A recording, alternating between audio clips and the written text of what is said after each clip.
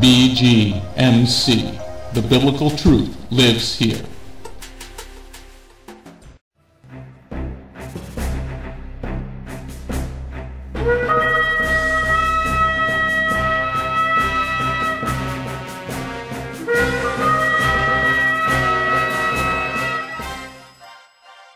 The ancient Hebrew scriptures foretold of the Anointed One, Yeshua HaMashiach.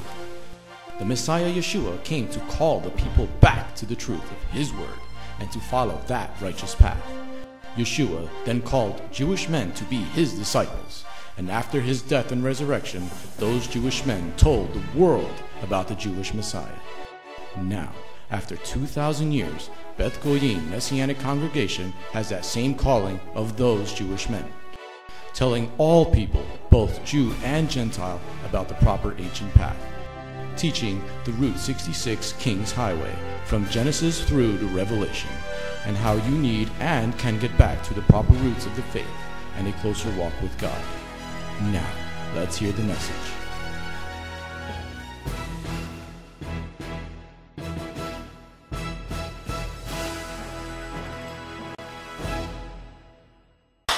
Let's go get a blessing. Turn to the book of Bamidbar, Numbers chapter 20, Numbers chapter 20. Numbers, Bamidbar, Numbers chapter 20. This is message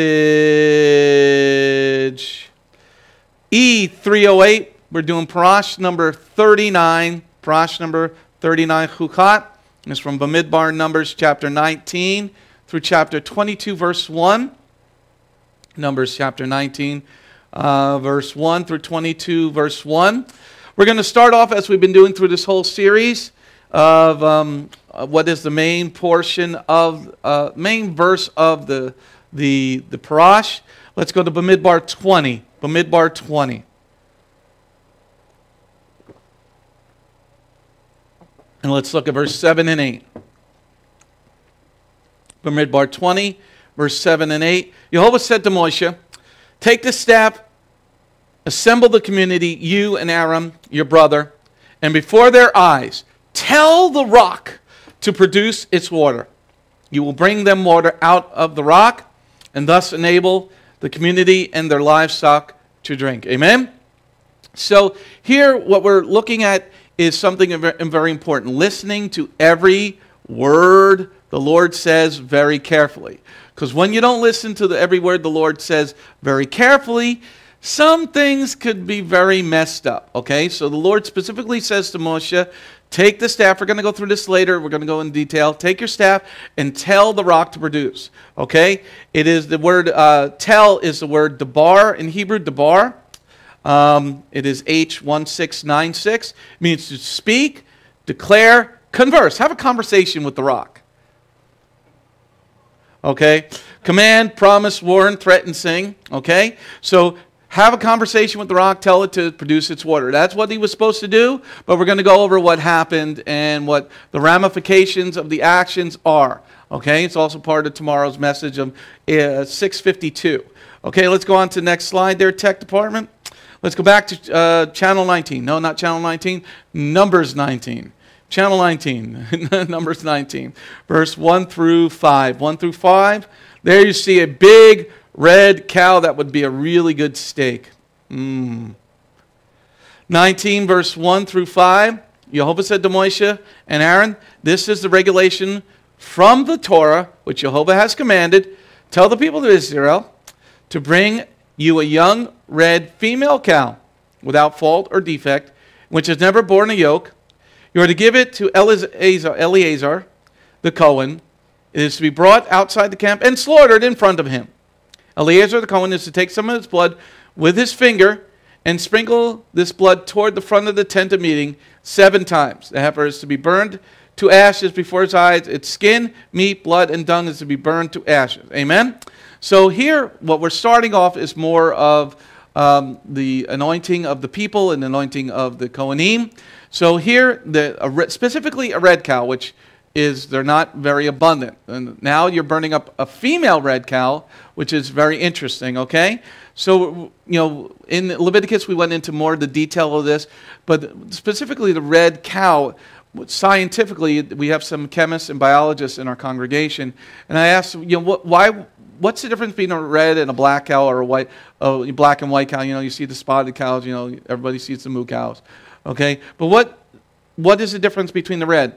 There is a chemical difference that God does in the red cows, and it's going to be actually very healthy. The ashes that we put into the water for the cleansing is going to have some other chemical principles that the Lord, there wasn't chemists back in the time, and they didn't have microscopes to look through. But once you do a chemical analysis of the red heifer, and you put it in the water, and you either drink some of that water or you wash in that water, it is very good for your body for health. Okay, so here it is specifically a female red cow. Okay, it's being brought outside the camp. The anointing for the people, and the anointing for this cow, not for the cow, for the people, and the blood to sprinkle on the people. The blood, specifically here, what we're looking at for these particular verses, is the sprinkling of the blood outside of the camp. There you see in the pictures, I know you can't see it in here. We got to still do it, put it up on so you guys can see it. We'll start doing that next week. There's got more and more people coming on Friday night at 11 o'clock. Woo! Okay, so there's a gate there. Okay, so outside the gate, outside the area where the people are going to be living, you're going to bring that offering where you're going to sprinkle the blood on the people outside of the gated area, outside the area where the people are living. Okay, specifically, this is for an offering, a sin offering, and this is a sin offering. Okay, the red cow, as we learned in Vayikra and Leviticus, the sin offering was brought outside the camp. Now hold your place in Numbers 19, hold your place there, and turn to Matthew 15. Mark 15. Mark 15, verse 22 to 31. Mark 15, verse 22 to 31. It's pretty long reading, but we're going to read it anyway. Okay, remember the red cow is brought outside the camp. The blood is going to be spilt out there. That is for a sin offering. Okay, Mark 15, verse 22 to 31. 22 to 31. They brought Yeshua to the place called Golgotha, which means the place of the skull. And they gave him wine spiced with myrrh, but he didn't take it. They nailed him to the execution stake of the cross, and they divided his clothes among them, throwing dice to determine what each man would get. It was 9 in the morning when they nailed him to the cross. Over his head was written a notice to charge against him, the King of the Jews. On the execution's the cross with him were placed 2 robbers, one on the right, one on the left. Verse 29. People passing by hurled insults at him, shaking their heads and saying, "Aha! So you can destroy the temple, can you, and rebuild it in 3 days? Save yourself and come down from the cross." Likewise, the head Kohanim and the Torah teachers made fun of him, saying to each other, "He saved others, but he can't save himself." Amen? So we read this passage because we know Yeshua is the sin offering for the world. When he came over the hill, what did his cousin Yochanan say about his cousin Yeshua? "Behold the Lamb of God who takes away the sin of the world." So where was Yeshua? We see specifically in verse 22.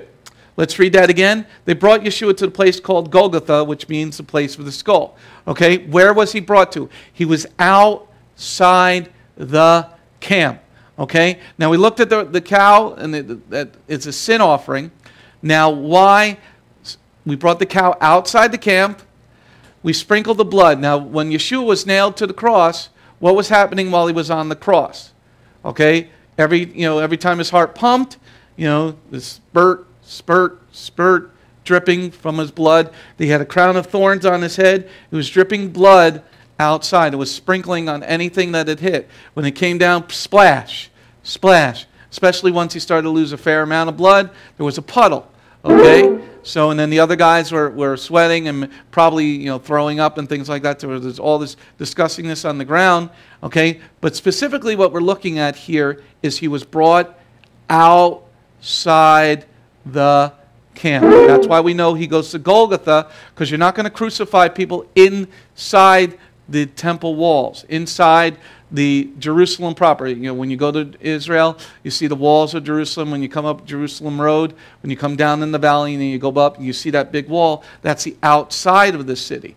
Okay, it's the city limits. So Yeshua would have been brought outside that city because you don't want dead things inside the city. It's unclean, it's unsanitary, and everything like that.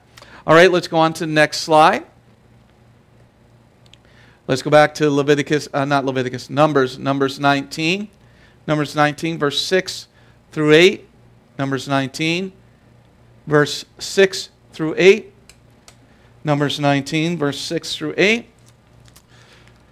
The Kohen is to take cedar wood, hyssop, and scarlet yarn, and throw them onto the heifer as it is burning up.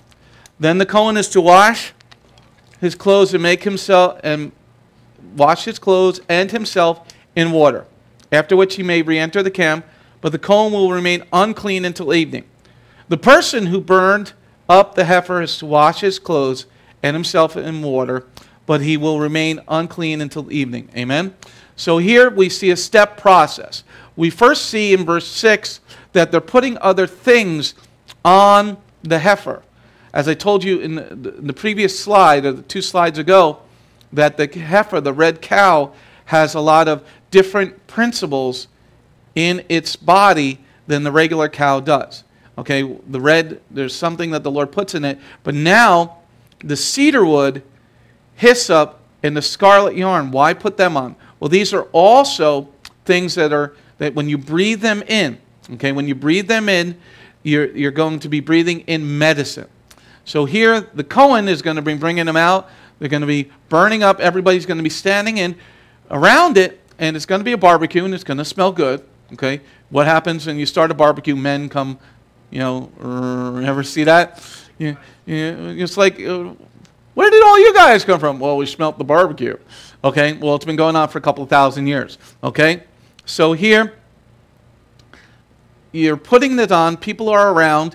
The smell, you know, the cows, you know, it's not like a little barbecue that we're used to. Well, maybe if you're from other parts of the country like Texas, the part that's not underwater, you know, maybe you go to big barbecues, okay? So here, you're burning up a whole cow, but you're also putting the cedar wood. Cedar wood is very good for your respiratory. Hyssop is very good for any type of sickness, 99 different things that were possibly wrong with you. So the Lord is taking that sin offering outside the camp, and then the smoke is billowing around, it's going up to heaven, but medicine is going into the people. So it's going to be healthy because you're going to be breathing in it, because you're breathing into your lungs, and then it goes into your respiratory system. Your respiratory system is connected to your circulatory system, and then all this medicine is going inside of all the people. The scarlet is also. It's part of the frankincense and myrrh, the scarlet yarn. It's had some of the similar principles of frankincense and myrrh. Okay, so you're going to be breathing in all this healthy. Then it's also a red heifer, a red cow. So the Lord is making the people making the people healthy with the heifer. Making the people healthy with the heifer. I said heifer healthy. Okay, said it backwards. Strike that, reverse it. Okay, then we see verse 7. Then the Kohen is to wash his clothes and himself in water, after which he may re-enter the camp, but the Kohen will remain unclean until evening. Amen?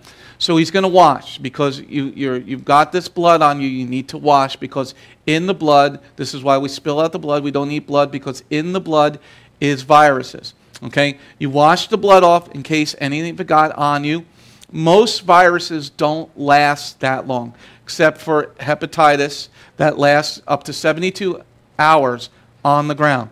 HIV will last a couple of minutes on the ground, okay? So you're washing the blood off, but he's remaining unclean. That means nobody is to touch him until evening, okay? There's a process of the Lord. This is all health related, okay? You're not touching him, okay?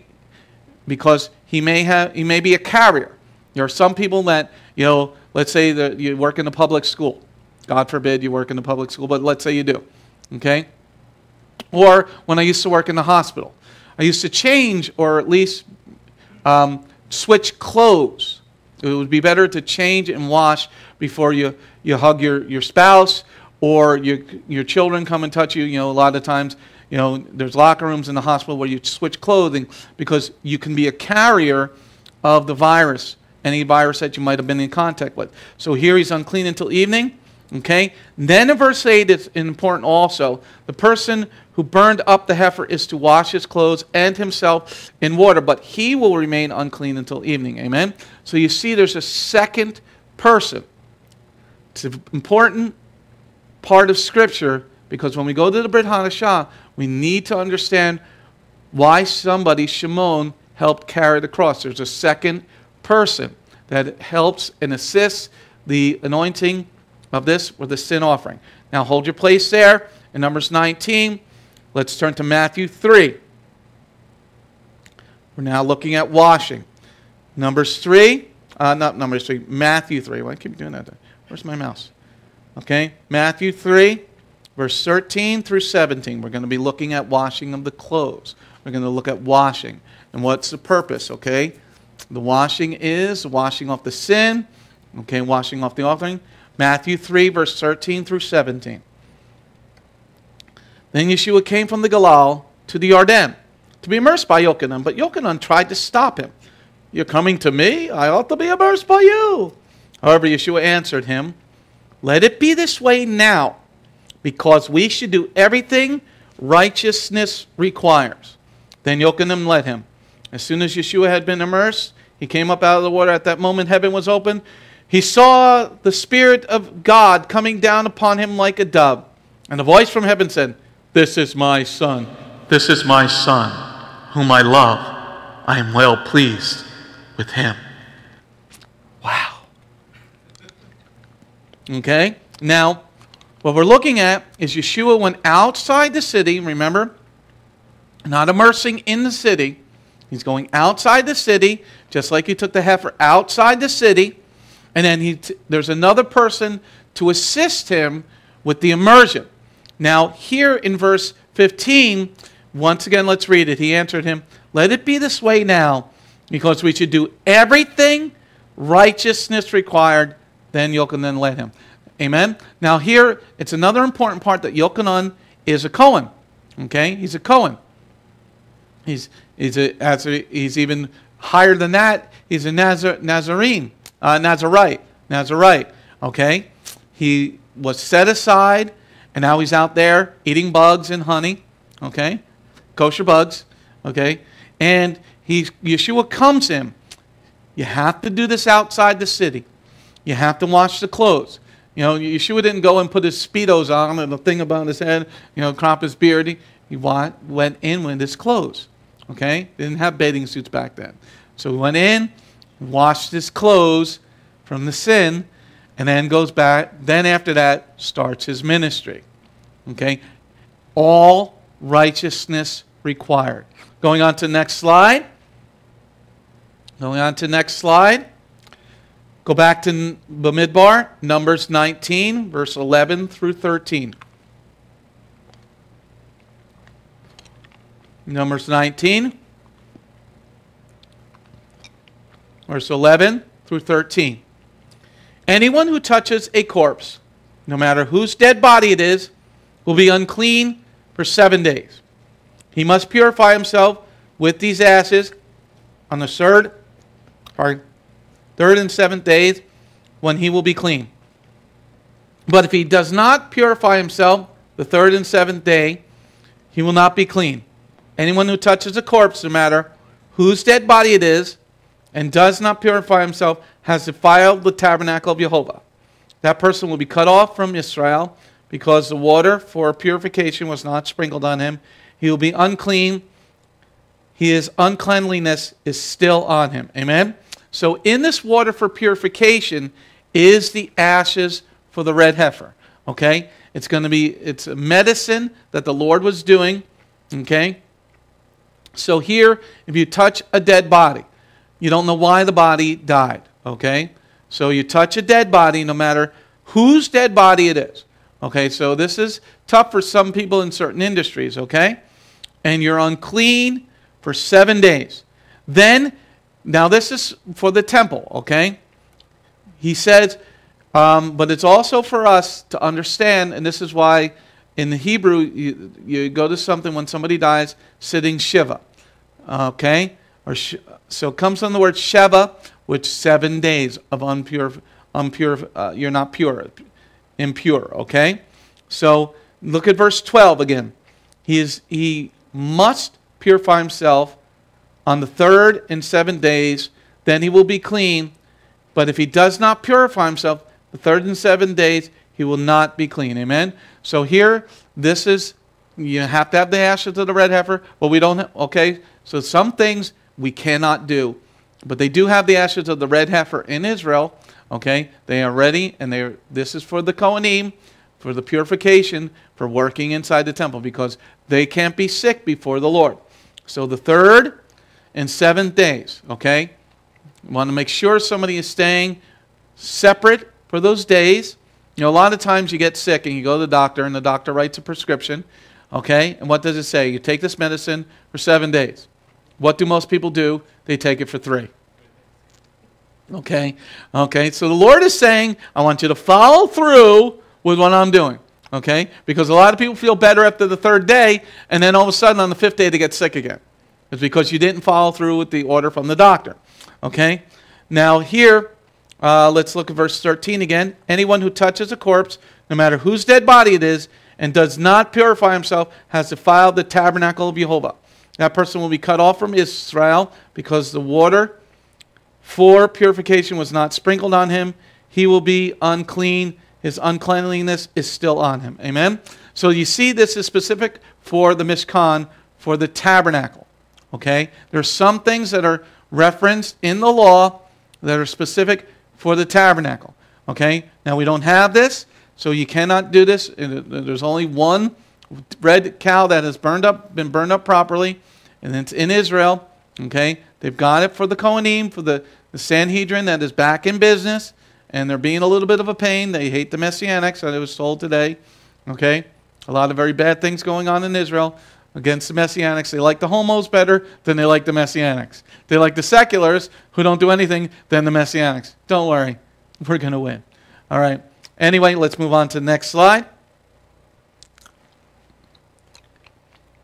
Let's go to chapter 20, verse 1, please.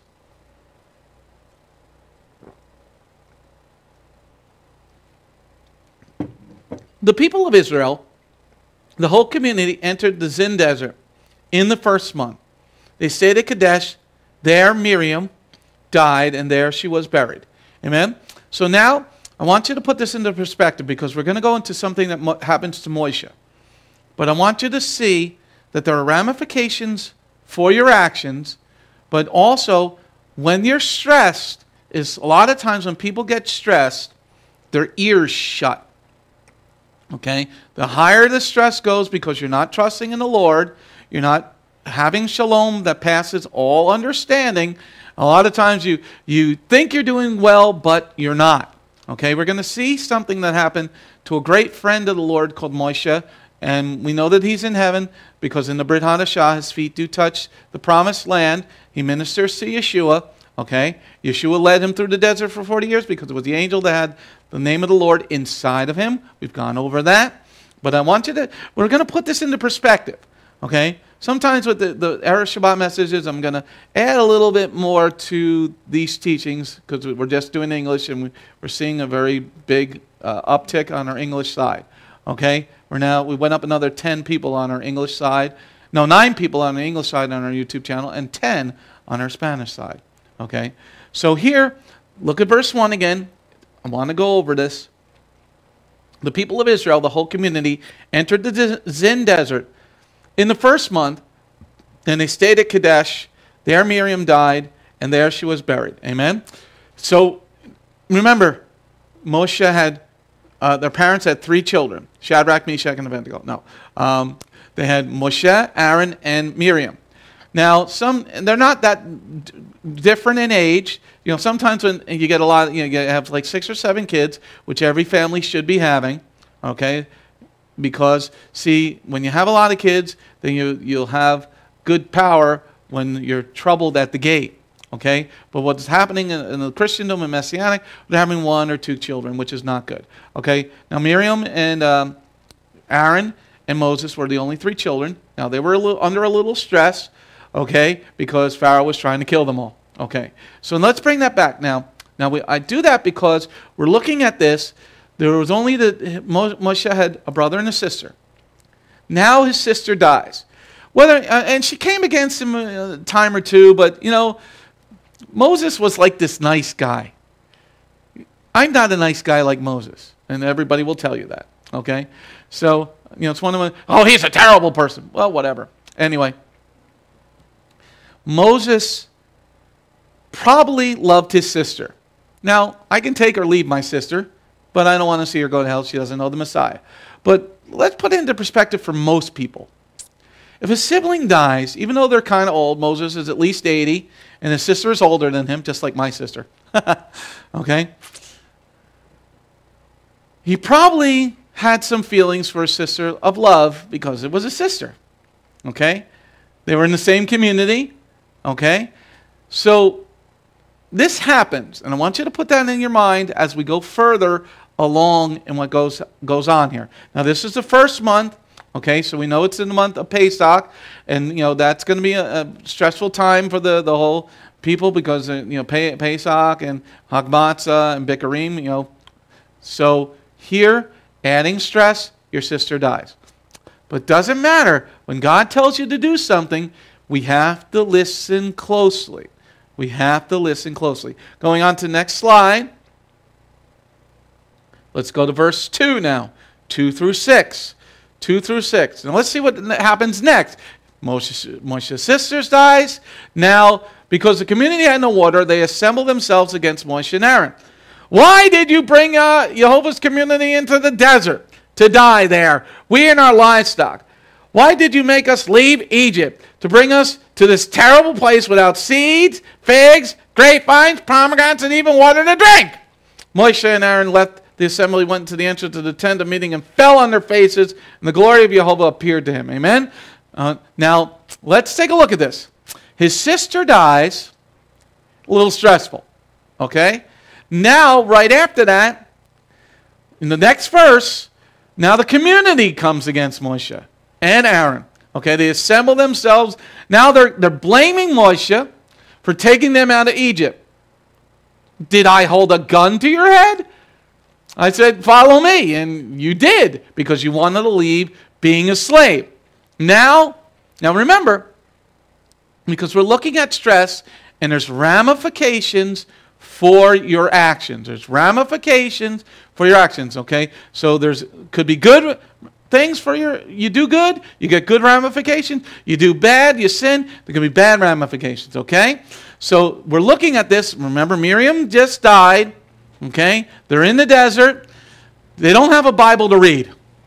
This is all happening like right there, okay? We're so blessed, and this is what I get so aggravated with people, is we're so blessed we know the whole story. We know the end. We know this. We know the Brit Hadashah. We got Yeshua. We even got a lot of Paul's old stories and his things. And then we got the book of Revelation. But yet we still don't follow the Lord. Okay? But here, Moshe doesn't have, hey, let me turn to chapter 21 to see what happens. Wouldn't that be good? Okay, but he doesn't.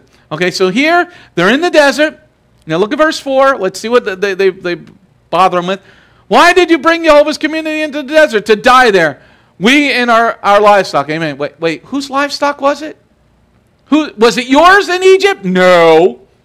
No, it was not. You were slaves. You owned nothing.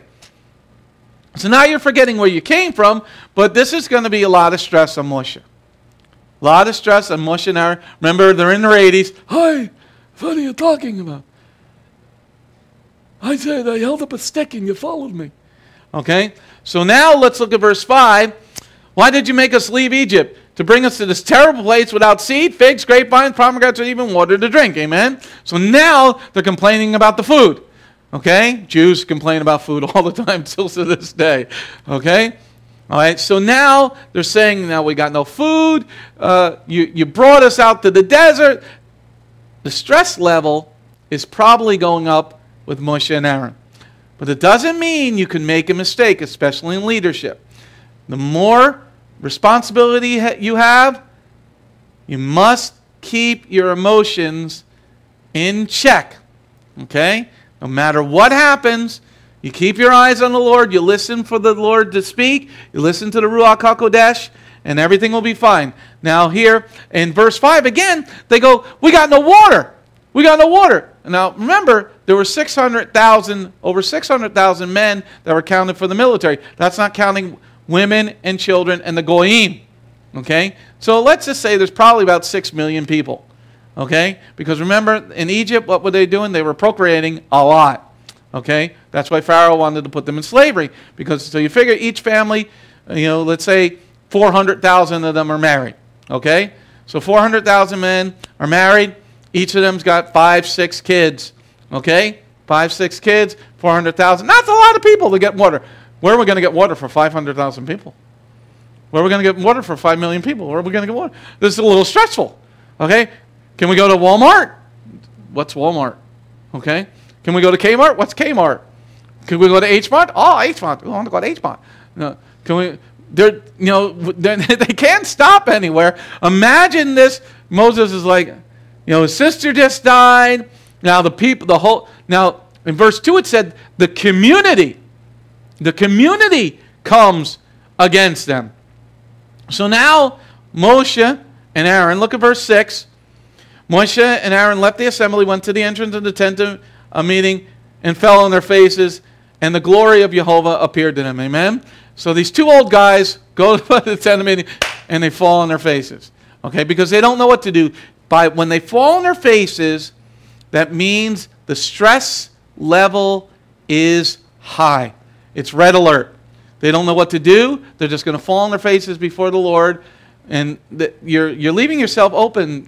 When you fall on your face, you can't defend yourself when you're on your face. You're on your back, you can block, you can do a lot of different things. But you're on your face, you can't see. Okay? So now, by when they're falling on their faces, that means they don't know what to do. They're going to give it to God, which we all should do. When you don't know what to do, fall on your face before the Lord and pray. And pray. Okay, that you learned. You learned. I said, did you pray? No. But then when you prayed, the Lord answers. Okay? But you know that stress. I'm sure we prayed before your interview today. Okay? And then good things happen. When you put it in the Lord's court, good things happen. But you have to listen. Now, both of you, were you stressed? Yes. So then your ears, what happens sometimes when you're stressed, you start talking like, sure. Like Charlie Brown. Yes, ma'am. That's all you hear. You don't really hear, because then what happens when you're stressed, you make big mistakes. Sometimes mistakes that can't be taken back. Okay? So Moshe, let's just say his sister died, the community came against him, there's no food, there's no bodega, there's no supermarket. Well, he's a little stressed out. Him and Aaron go to the tent and they, boom! And then the Lord says, my sons, what can I do for you? Okay? So let's go on to the next slide. Let's see what happens. Whoop.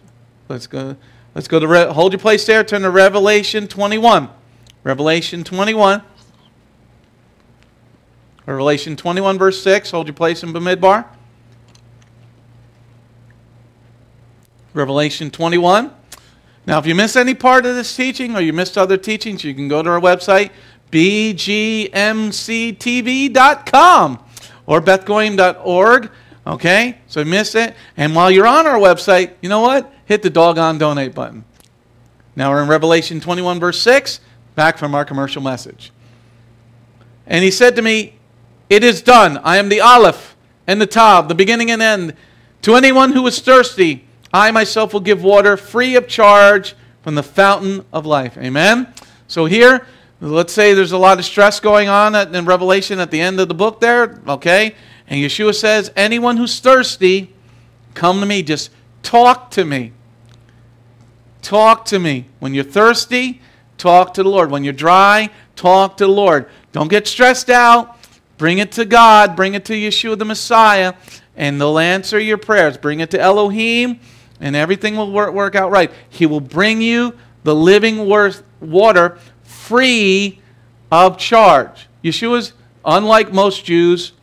He's not going to charge you money, okay, or double the money because you're a goy or something like that, okay? He gives free of charge, but you have to go to him. You have to speak to him. He's there. He's waiting by the phone for your call.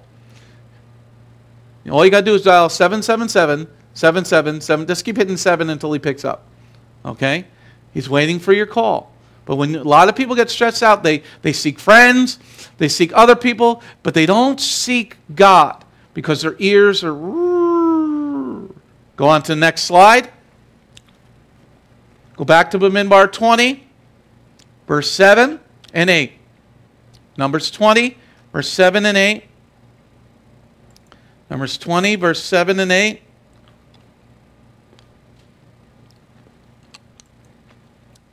Yehovah said to Moshe, take the staff, assemble the community, you and Aaron, your brother, just in case you didn't know that, and before their eyes, tell the rock to produce its water.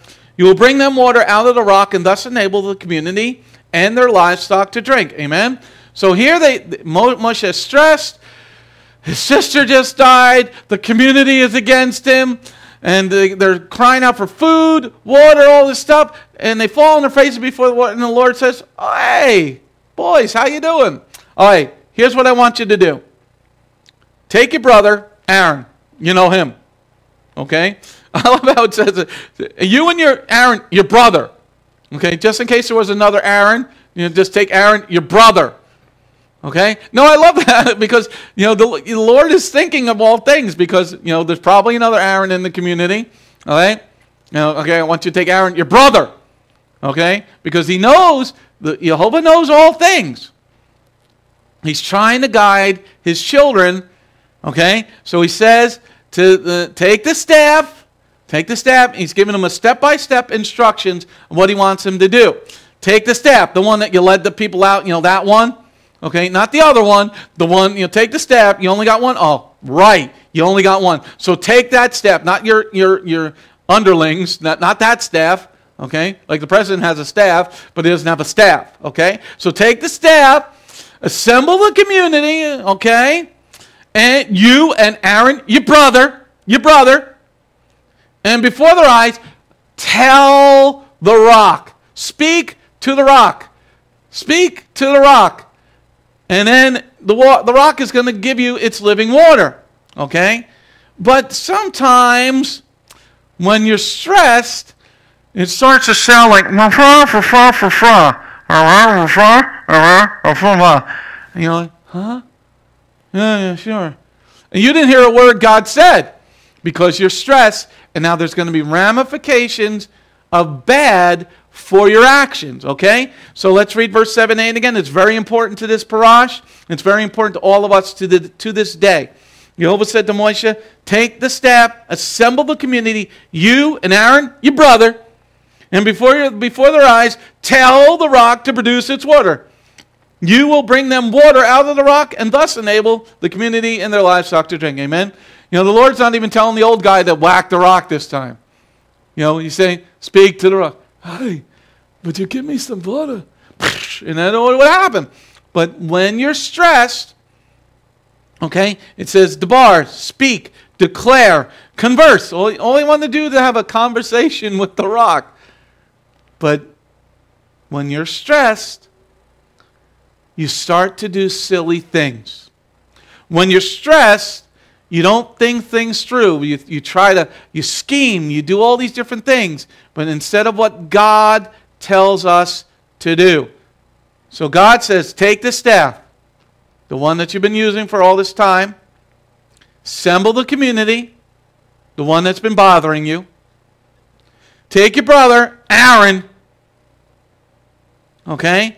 And before everybody's eyes, just speak. You don't even have to stress yourself out. Just rock, bring forth water. Not very hard. Declare to the rock. Although debar does mean threaten. Hey, rock, bring water now. Okay, it pops like a zit. Bang. Okay. So the Lord is giving you a step-by-step instruction, but a lot of times, like I said, I want you to notice previous verses in 2 through 5, I think we did. He's stressed. He's new at the job. He doesn't have a Bible. The Torah is written in his heart, but nobody's ever done this before. So this is a lesson for us. We have his example, a great example. We got the Lord speaking. We got Yeshua's example. Follow his example, and then we got the book of Revelation all the way to the end. But when we get stressed, remember this, and whatever goes on in the world, don't let the stress get to you. Call upon the name of the Lord. If you're already following him, he's going to listen. Hold your place there in Numbers 20. Turn to Luke 20. Luke 20, verse 17.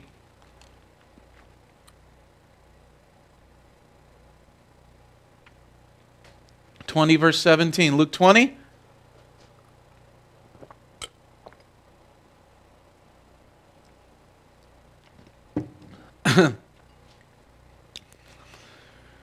Verse 17. But Yeshua looked searchingly at them and said, what is this which is written in the Tanakh? The very rock which the builders rejected has become the cornerstone. Amen? So Yeshua is calling himself the rock.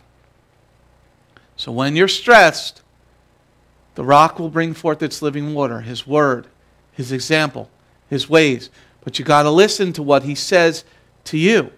And when you don't, there'll be ramifications for your actions. Of good when you listen, and ramifications of bad when you don't. This is the greatest thing about studying Torah. It gives you step-by-step instructions how to win the race. But when you stress, oh, they're going to fire me, they're going to do this, oh, I'm not going to get the job, I'm not going to get this, and then you start doing stupid stuff. Moshe, we're going to see Moshe does something stupid, and it costs him everything. But yet he still had to walk and do his job for the next bunch of years. Let's learn. This is why we study the Torah portion each and every week. Every year, the same thing. Next cycle, we're going to spread it out a little longer. We're going to do a 3-year cycle. Maybe I might throw some messages in there. Maybe take a part of it and really build an hour-long message with that. They're there for history. That's why they're trying to take down all the statues. They're trying to recreate history. When you remove the stones, when you remove the statues, you remove the history, then you make it your own. God wants us to constantly read Torah. But a lot of people get bored, and that's stupid. You shouldn't be bored with it. Because each stage, you're at a different stage in your life. Whether you're a young person, a teenager, an older person, just married, new parent. There's something to learn. There's some golden nugget in each page of the Scriptures. And it's to learn, so that you don't have to make the same mistakes. Okay? Let's go on to the next slide. Let's go back to Bamidbar 20, verse 9 through 11 now. 9 through 11. Bamidbar 20, verse 9 through 11. Moshe took the staff from the presence of Yehovah, as he had ordered him. But after Moshe and Aaron had assembled the community in front of the rock, he said to them, "Listen here, you rebels! Are we supposed to bring you water from the rock?" Then Moshe raised his hand and hit the rock twice with his staff. Water flowed out in abundance, and the community and the livestock drank. Amen? So you can see by verse 10, Moshe is not having a good day. He said, "Listen here, you rebels." Okay? You can see he's stressed out. His sister dies. The community came against him. He's tired of all these people. He follows the first order. He took the staff. That was the first thing, right? Okay? Then he followed step number 2. He was with Aaron. In verse 10, he's with Aaron, right? But, see, when you get stressed out, you generally don't follow all the directions. You ever see a man trying to put together a thing that he bought from IKEA or something like that? Well, let's take a look at the picture. And the worst things go, Will a man pick up the manual? Manuals? We don't need no stinking manuals. And then the thing comes out all broken, and the wife's like, honey, can I say something to you? Honey. No, leave me alone. Honey, it's on page 9. Look. Read the directions. But Moshe, look, he did number 1 in verse 9. He followed step 1. Okay? Verse 10, we see him with Moshe and Aaron. Followed step 2. But you can see he's aggravated. He's angry. He's, listen, you rebels. This is not going to go well. Now, there are ramifications for your actions. Ramifications of good. Everything's going okay. God, you went to Yehovah, and he said, here's how you do it. This is what I want you to do. Okay, relax. Take a deep breath. Count to 10. Aleph, Bet, Gimel, Dalet. Count to 10. But no, he listened, but he didn't listen to God. And this is a great lesson to learn, especially if you're starting a new job, or in a new position, or in an old position, or in the congregation, a new part of life, everyday living. Don't, in this art of war, don't let your emotions guide your actions. Let your mind guide it. But here, look at verse 10. But after Moshe and Aaron had assembled the community in front of the rock, and he said to them, listen here, you rebels, are we supposed to bring you water from the rock? Amen? So listen, then he assembled the community. He took the staff. He's with Aaron. He's by the rock. But now, something angered him. Something triggered him. And instead of turning your face upward, you allowed the enemy to come in, Moshe. Now, actions can be good, actions can be bad, but there's always going to be an equal and opposite reaction to everything you do.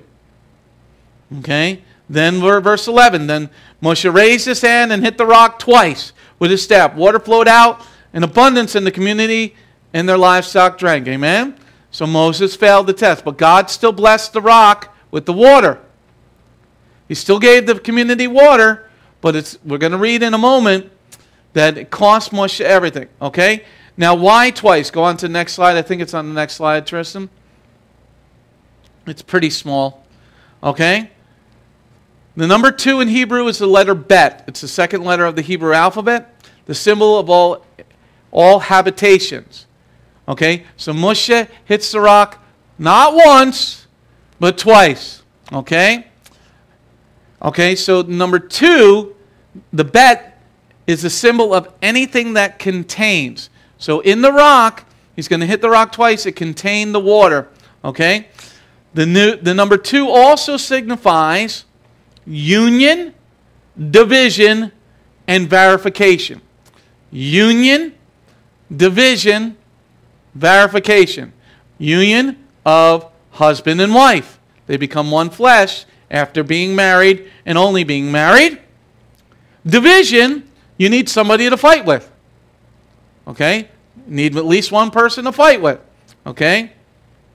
Verification, you need 2 witnesses to stone somebody to death. Union, the union of Yeshua with those that walk in spirit and in truth. The unity between the Old Testament and the renewed covenant, or the Brit Hadashah. We have 2 witnesses that condemn, and we got the 2 witnesses in the book of Revelation that testify of God's greatness. Okay? We have in the book of Amos, chapter 3, verse 3, how can 2 walk together except if they agree? How can 2 walk together except that they agree? Okay? Let's move on from there. Let's go to the next slide. Let's go to now Numbers 20, verse 12. 20, verse 12. But Yehovah said to Moshe and Aaron, because you did not trust me, so as it caused me to be regarded as holy by the people of Israel, you will not bring this community into the land I have given them. Amen? So ramifications of his actions was he followed some of the directions, but he didn't follow them all. When you're stressed out, you try to make plans to do things, and sometimes those plans are bad. Okay? You try to, you're losing job, and there's got a lot of craziness going on in the world. You might be looking for a new job, or your job might be getting cut, or something like that. And you make a plan, but the plan is not of God. Okay? Moses didn't listen to God. He got angry. He let his emotions override his heart. Okay, his heart overrode his head. His heart overrode his head. And the Lord says, because both of you guys didn't trust me and you said you bring the water out of the rock. Now the ramification of their actions. Now Aaron's going to die before Moshe, but Moshe's going to go all the way to the edge of the promised land and not be able to go in. Let me say that again. There are ramifications for your actions, of which we're going to go through in message 652 all tomorrow. There's going to be ramifications. There's rewards. There are ramifications for each action. This is what Beth Goyima teaches, that we're not the fluff and stuff type of ministry. I don't want that. What I'm getting you ready for is your trial in heaven, because I want to see you there. I'm going to be there. I'm sure of that. I'm following all the commandments as much as I possibly can, trying to do as much as possible. And my job as a Hebrew is to teach everybody. It is an honor. Why the Lord called me, I don't know. I was talking to my wife the other night, I don't know why. Not something I wanted to do. So there's something more that He wants. But my honor is to teach anyone who wants to learn Torah, because that's what God wants. Because there's ramification for your actions. There's no two sets of rules for Jews and Gentiles. We are one person. We're not one new man. We've always been one person. There's always been one set of rules for everybody. I hate those people. Well, we're one new man. You don't know what the heck you're talking about. God always wanted one person only. One set of law for the Jew and the Gentile living among the Jews. And Yeshua said, all authority in heaven and earth has been given to me. Because there's ramifications for your actions. Ramifications are bad. Hey, there's evil in our hearts. God flooded the world. There's evil in our hearts. There's homos and fornicators. He destroyed 2 cities. There was evil in the earth. He had World War I, World War II, a plague that almost wiped out all of Europe. There's ramifications for your actions. Ramifications of good. The Lord said, you follow me, I will bless you, make you the head, not the tail. Look at verse 12 again. But Yehovah said to Moshe and Aaron, because you did not trust in me, so as to cause me to be regarded as holy by the people of Israel, you will not bring this community into the land I have given them. Amen? Now Moses has got to walk with the Lord. Remember we were talking about Cain? He had to walk the rest of his life away from the Lord. Okay, Moses walked with the Lord, and he sought the Lord, and a couple times the Lord said, no, stop talking about this ever again. I'm not going to talk to you about this again. Because I gave you an order. This is what you do, this is what you do, this is what you do, and you missed it. There's ramifications for your action, no matter how stressed. Now, you can go to the Lord and go, come on, his sister died. The whole community came against him. He's not got the Bible, but he's got the Lord right there with him. You went and prayed, and the Lord's glory came down on you. Now, we got the whole book. We got Messiah's own example, and we still get stressed out and get stupid. There's ramifications for your actions. Go to the next slide, turn to Leviticus 5. Verse 4. Hold your place there in Bamidbar. Go to Leviticus 5, verse 4. If someone allows to slip from his mouth an oath to do evil or to do good, and he doesn't remember that he clearly spoke an oath, then no matter what it was about, when he learns of it, he is guilty. Amen? Moses was guilty. He said, I give you water. Moses. You can strike that rock all you want. The Lord that brought the water. Yeah, you were stressed, And I empathize with you, dealing with Jews. I deal with Jews that are also Latin. It's quite an interesting thing.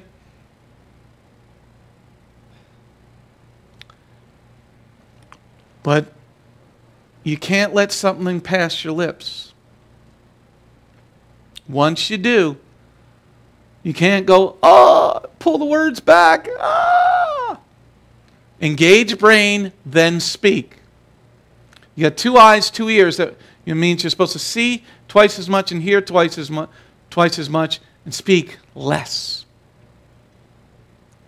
But if you let it fly, there's going to be ramifications for your actions. And what did happen with Moses? He didn't get into the promised land. The Lord said that in the previous slide. Go on to the next slide now. Go back to Bamidbar, 20 verse 18. 18 to 20, chapter 20, verse 18 to 20. Now we switch gears in total. But Edom answered, "You're not going to pass through my land. If you do, I will come against you with the sword." The people of Israel replied, "We will keep to the highway. If we drink the water, either we or our livestock, we will pay for it. Just let us pass through on foot. It's nothing." But he said, "You're not to pass through." And Edom came out against them with many people and much force. Amen? So now they're going to go through some more trials. But the Lord's going to hand them over to them. Okay? But now we're going on this journey. You don't know where you're going. We'll stay on the road. And Moses is leading. Okay? Now people start coming against you. Okay? Now, do you get stressed? Don't get stressed. Trust in the Lord. People come against you. Now you've made a mistake, Moses. Now you're going to make another mistake? No. Okay? So Edom came out against them in a big force. And so now let's go on to the next part. The next slide. Verse 24 to 29. 24 to 29, Bamidbar 20. Verses 24 to 29. Let's see what goes on with Aharon. Aharon is about to be gathered to his people because he is not to enter the land I have given to the people of Israel. Inasmuch as you rebelled against when I said at Meribah Springs, take Aharon and Eleazar his son, bring them to Mount Hor, remove the garments from Aharon and put them on Eleazar his son. Aharon will be gathered to his people. He will die there. Moshe did as Yehovah had ordered. They went up onto Mount Hor before the eyes of the whole community. Moshe removed the garments from Aharon and put them on Eleazar his son. And Aharon died there on the top of the mountain.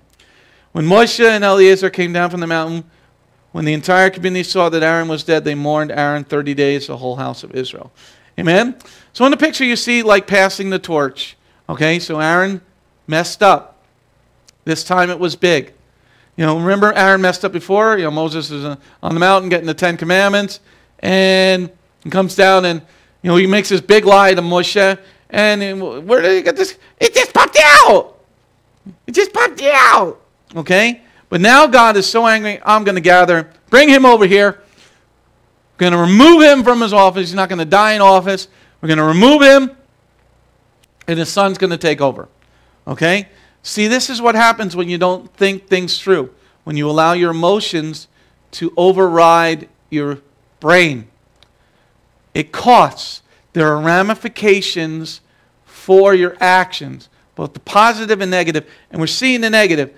So Eleazar is now being lifted up by the Lord, and he's being lifted up in front of everybody, so they're going to realize who the Kohen Hagadol is. Okay? But you're losing it because why? Because look back at verse 24. Aharon is about to be gathered to his people because he is not to enter the land I have given to the people of Israel, inasmuch as you rebelled against what I had said at Meribah Springs. Amen? Now, what's also interesting about that? He was going to enter. Remember the spies that we read about a couple weeks ago? Okay? Yehoshua and Caleb.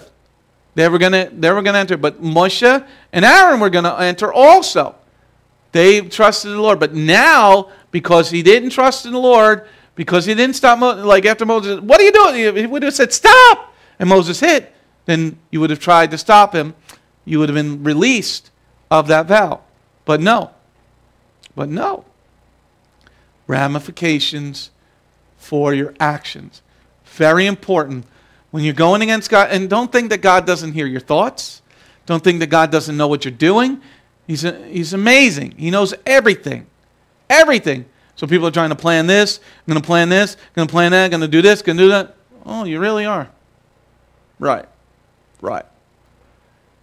You going to do it without God? I don't think so. Going on to the next slide. Chapter 21, verse 5 and 6.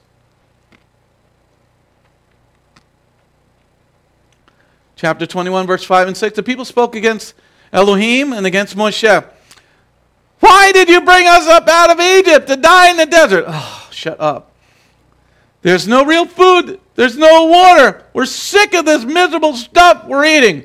In response, Yehovah sent poisonous snakes among the people. They bit the people, and many of Israel's people died. Amen? So now the people are going to get it. They're complaining again. Why don't you just go to hey, Moses, can you ask God like how long it's going to take? I like this stuff is okay, but I'd really like a pizza. That cow smelled really good. This manna stuff is really good, and but hey, how about some corn on the cob or a pizza? Okay, but here they start complaining again, and they're saying, "Why did you bring us out of Egypt?" They've forgotten where they came from. A lot of people coming here to Beth Goyim, they're on fire. They want to know the Lord. Their questions are being answered. I answer all their questions, and then a couple of years down the road, psh, where did so and so go? And you see it in ministry. We see it. People haven't changed in 3,000 years. They're still the same. And I'm watching people like, yeah, it's going to go the way of the snake. She's going to go the way of the snake. Oh, that one, yeah. Oh, that one's going to make it. That one's going to persevere through. You get complacent instead of saying, I want to do more for the Lord. Can I teach a class? Sure. I'm going to sit and listen. My son Connor tried to do that once. Okay? But people start to nitpick, and they start to not focus on the Lord. So the Lord gets angry and says, all right, I'll send you a bunch of snakes. How do you fight a snake? Run. Nah, that snake. You're like, no. He didn't send one snake. Remember the Indiana Jones? Remember, he sent me a torch. Drop a torch down, and the whole floor is all snakes. I hate snakes. Okay, remember that scene in Indiana Jones, the first one? Oh, you got to see it. It's pretty good. Okay? So the Lord didn't just send, like we see a picture here of one snake. I don't think the Lord just, it says Yehovah sent poisonous snakes, plural. Okay? Okay, hold your spot there. Go to Matthew 12. We're talking about snakes.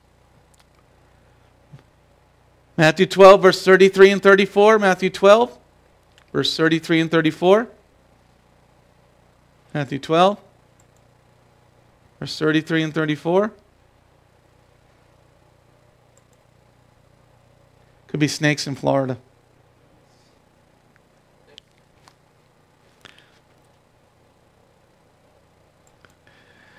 Matthew 12, verse 33 and 34. If you make the tree good, the fruit will be good. And if you make a tree bad, its fruit will be bad. For a tree is known by its fruit. You snakes! How can you, who are evil, say anything good? For from the mouth speaks what overflows from the heart. Amen? A lot of people go, well, Yeshua was nice and loving. No. When he's calling them a snake, he's calling them a devil worshiper. He's calling them people that are complainers. You just don't understand, because most people say, well, Yeshua never said anything bad. Yeah, you just don't understand the language. He's referring to snakes. Okay, we're paralleling it with Bamidbar 21. The snakes were there to bite people because you're biting me because you're being a pain. You're being a whiner, a complainer. You're not following the laws of God. Okay? So Yeshua says, snakes. Going on to the next part, the next slide. going to go for another 5 more minutes. Bamidbar 21, verse 7. 7 through 9. 7 through 9. Bamidbar 21. This is a very important part to understand. The people came to Moshe and said, we sinned by speaking against Yehovah and against you. Pray to Yehovah that he rid us of these snakes.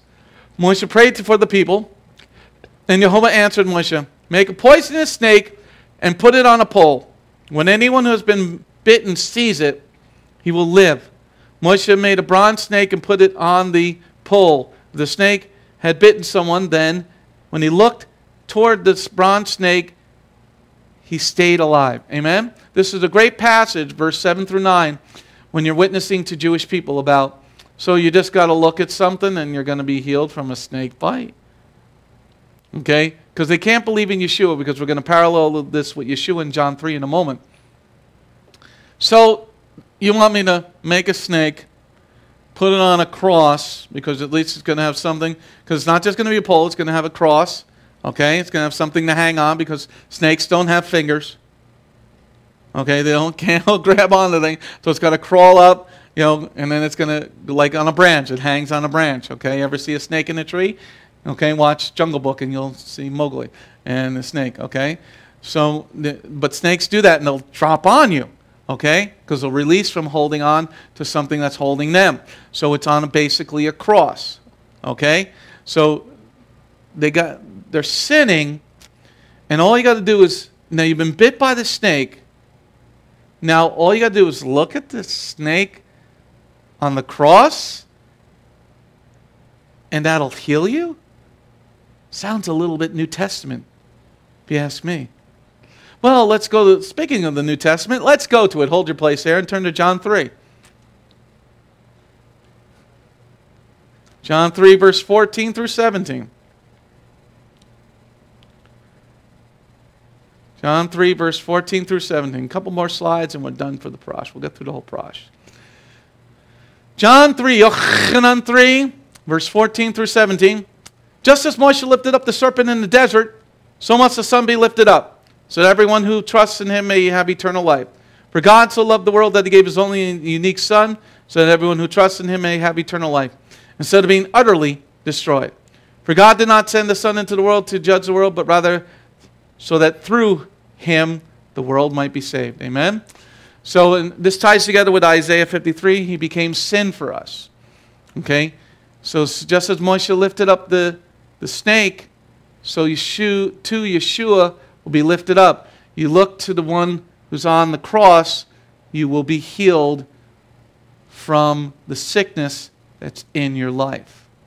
If you look to him, the author and the finisher of our life, the potter, become the clay. Look to him so that he can form you into something good. Stop being stressed out. Listen to the words of God. Listen to Messiah. Follow his example. Yeshua became sin for us. And sin is represented by the snake on the cross. Yehovah in Yeshayahu in Isaiah 53 said he became sin. It pleased the Lord to crush him. Our sickness he put on him. How could, looking at a snake, you've just been bitten by a cobra, you're going to die. How can looking at a snake on a cross heal you? Yeshua became that. Looking to him heals you of your sickness. Go back to Numbers 21. 2 more slides. Numbers 21, verse 21. Bamidbar 21, verse 21 to 24. Israel sent messengers to Sihon, king of Amorite, with this message: let me pass through your land. We won't turn aside to the fields of the vineyards. We won't drink any water from the wells. We will go along the king's highway until we have left your territory. But Sihon would not allow Israel to pass through this territory. Instead, Sihon mustered all the people, went out into the desert to fight Israel.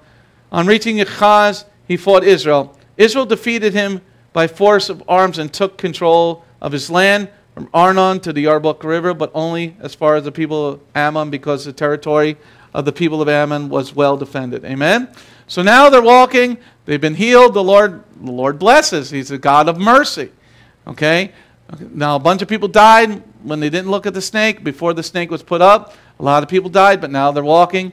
And now if somebody comes against you, but the Lord still remembers his promises. Okay? So here, Shechem comes out, the Amorite, and, hey, we're just going to walk along the king's highway. We're not going to do nothing. But no. Well, they come out, and the Lord defends him and defends Israel, and then they win. Going on to the final slide for tonight's Parash. Let's turn to verse 33 to 35 now.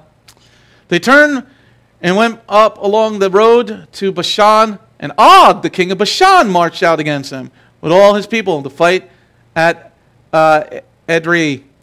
Yehovah said to Moshe, don't be afraid of him. I have handed him over to you with all his people and his land.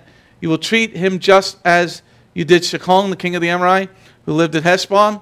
So they struck him down with his sons and all the people until there was no one left alive, and they took control of his land. Amen? So here the Lord is now blessing his people. He's giving it over because these people don't want to work with Israel. Sorry, I got something in my eye here. Okay? So when you walk with the Lord, you'll have victory. When you follow the Lord's commandments, you'll have victory. The snake was there so that we can look to that snake. Yeshua became sin like a snake so that we can look to him, put our sins on him, and be healed. When we get stressed, we don't think things through.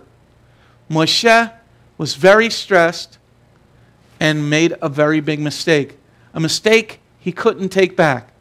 What we really draw from this particular parash is before you do an action, think about your action.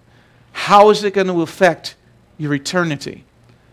Tune in tomorrow, or if you're listening to this on recording, a message 652, ramifications for your actions. Well, this has been a lovely time. We've had a great time. We've learned a lot. I bid you an amen, and an amen, and they stressed out. Don't be stressed out. Amen!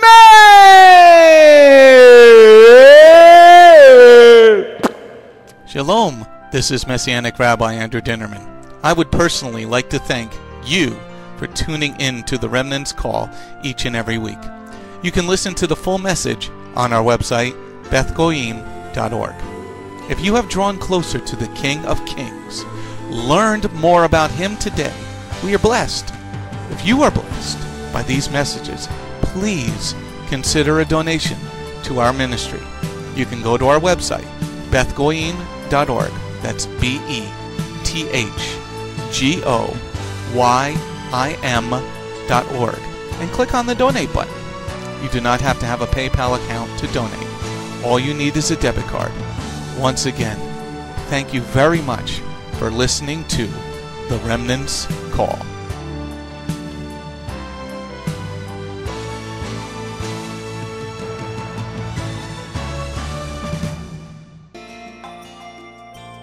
If you have not taken your first steps to be born again, just ask God's help. Remember, it's His loving grace that has come to find you. No one is worthy or able to reach God, but God can reach us, and He's reaching out to you now. Just open your heart and let Him in. His arms are open, and the blessing of salvation and eternal life are waiting for you. Don't let it wait any longer.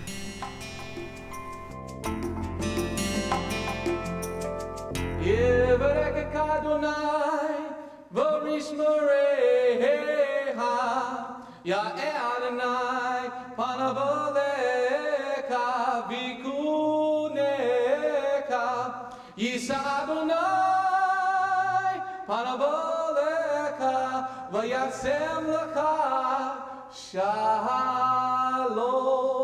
May the Lord bless you and keep you. May the Lord lift His face to shine upon you. May the Lord be gracious unto you and give you His shalom. Shalom. My name is Messianic Rabbi Andrew Dinnerman, and I invite you to come to visit our congregation. If you are in the tri-state area, come out and visit with us on Shabbat.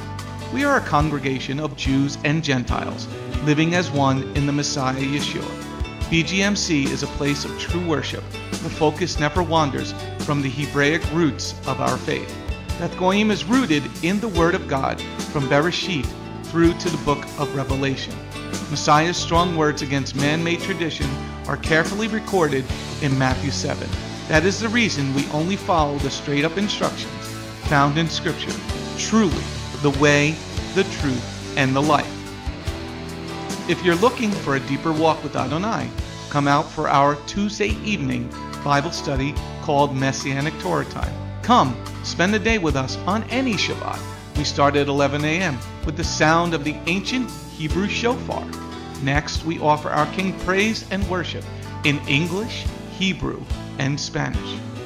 After worship, we review the headlines in the previous week's news from around the globe, especially news from the Holy Land, Israel. We don't just list the news headlines as current events, but we comb through the scriptures, searching for clues to understand what they mean and then to help pinpoint prophetically our current position on Adonai's clock. After digesting all that modern information, we leave the world behind as we journey with our Adonai deep into His eternal Word, not with just 1 or 2 scriptures, but usually 7 or more scriptures. The spiritual nourishment and the richness of His kingdom become accessible to the ones who share this special time and seek them out. The day does not end there. Because Shabbat is so special to Him, there is always so much more that our King desires to share. So instead of separating and leaving, we stay together as a family for potluck lunch and an afternoon study of our King's Word. We close the Shabbat together with the reading of the new week's parashah. That's the Torah portion. Even after those blessings, many of us just can't get enough.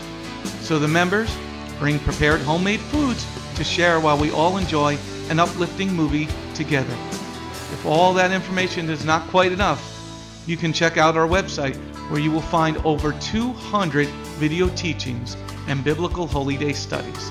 Under Messianic Torah Time, the Hebrew Roots button, you'll discover free studies on many, many different topics, including PowerPoint slide presentations.